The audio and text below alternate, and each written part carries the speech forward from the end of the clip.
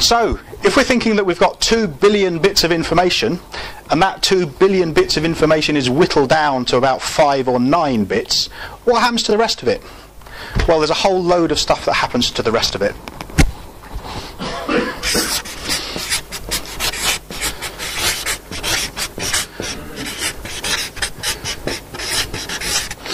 One of the first things, or one thing that we do with information is that we generalise.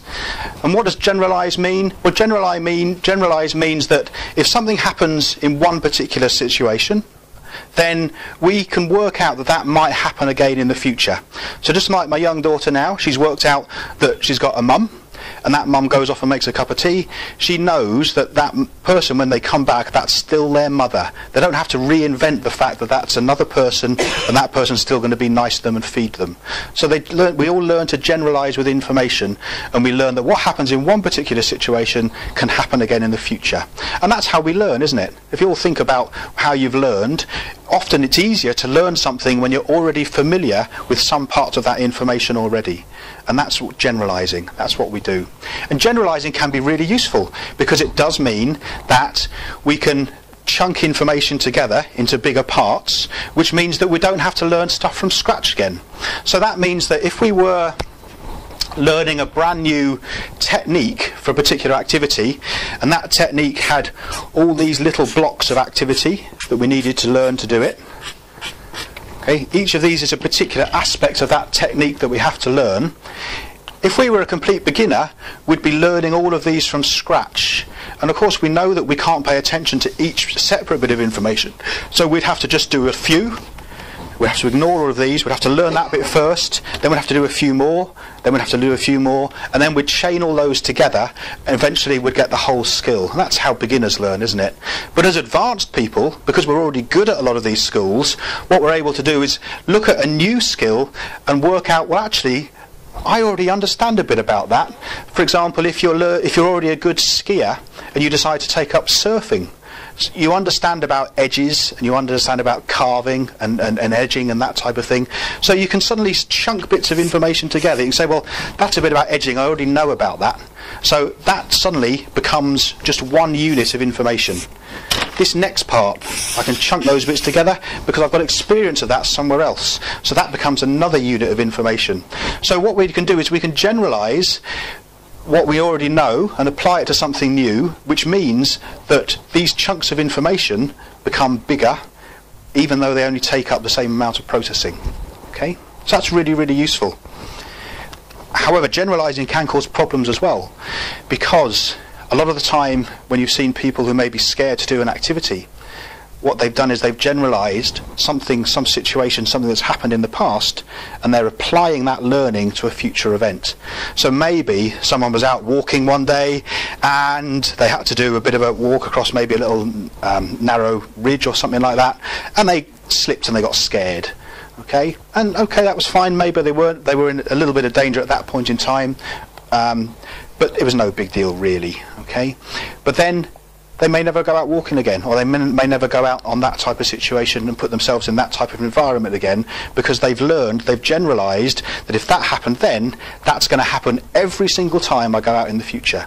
So generalising can be useful because we can learn useful things, but it also means that we can quite easily learn and generalise less useful things as well.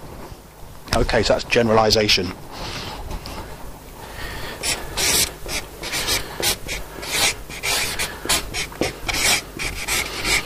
So distortion. Some of the information that's coming in our senses, we distort it. So that basically means that we take different relevance of it to perhaps what it really, really is. So this is how I was talking about before, we all build up our own unique model of the world. So if you think about a time maybe when you've been out and there's been a crowd of people and you see somebody you know, oh, I know them, and you see the back of their head, so you run up behind them, you tap them on the shoulder, and they turn around and it's a complete stranger. Okay, that's a distortion. You've seen something and you've applied previous learning to it, but actually the information coming into your senses, you've distorted it, and it's really, you've matched the wrong image coming in to your own mental map, as it were. So you've distorted some information there.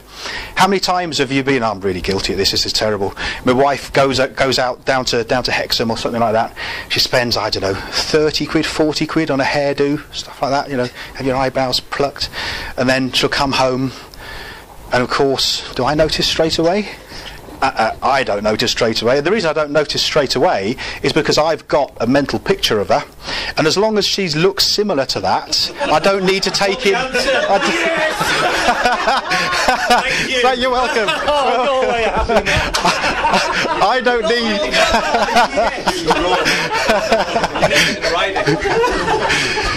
So because she looks similar to my mental map of her, I don't need to take in any new information. I'm distorting what's coming in, thinking, yeah, she looks more or less like she looked last time I saw her this morning. That's fine. Did you have a nice day? Yes. What did you do today? I went to Hexham. Oh, did you have a nice time in Hexham? Yes. Did you do anything nice? Yes. And she's there waiting all the time thinking, my hair, look at my hair, look at my makeup. And anyway, so it's a loss. So what I'm doing is I'm distorting the information coming in, and that helps me. That's a coping process that I have that helps me so that I can chunk down to this amount of information and process this amount of information. So a lot of distortion goes on. I can hear the excuses coming up now.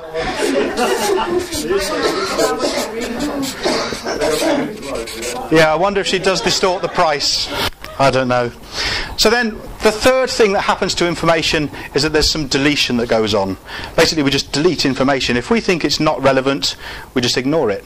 Okay? We think, well, okay,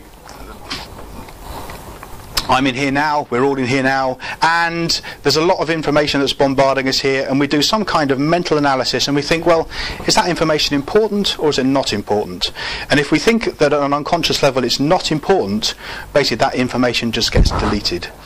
And I'm sure, again, you can all think of times when maybe you've lost something in the house, you've lost your car keys, you've put a pen down, something that, you know, an everyday object that you've needed, and you've put it down, you've gone away, you've done something else, and you think, right, I need my car keys, I'm going to get my car keys, and you go back to the table, oh, they're not there, what have I done with them? Well, coat pocket, I'll go and check my coat pocket. Check your coat pocket, are they in the coat pocket? Of course they're not. Where did I put them? My bag, I'll check my bag. You go and check your bag, and you look in your bag, they're not in your bag, and you think, well, what on earth have I done with them? I always put them on the table, what on earth could I have done with them? And then you think, well, I'll just have one more check, so you go back, and there they are, they're on the table, they're where you originally thought you'd put them. But something had happened that meant that you deleted that bit of information. Maybe your mind was elsewhere, or you were distracted, but you've deleted it. You've done that, haven't you? I can tell. So you've deleted that information. So that tends, they're all coping methods, if you like. So of these 2 billion bits of information that we've got buzzing around our channels, it all gets whittled down either through generalizations, through distortions, or through deletions, so that we only have these small amounts of information that we can hold in our minds at any one time.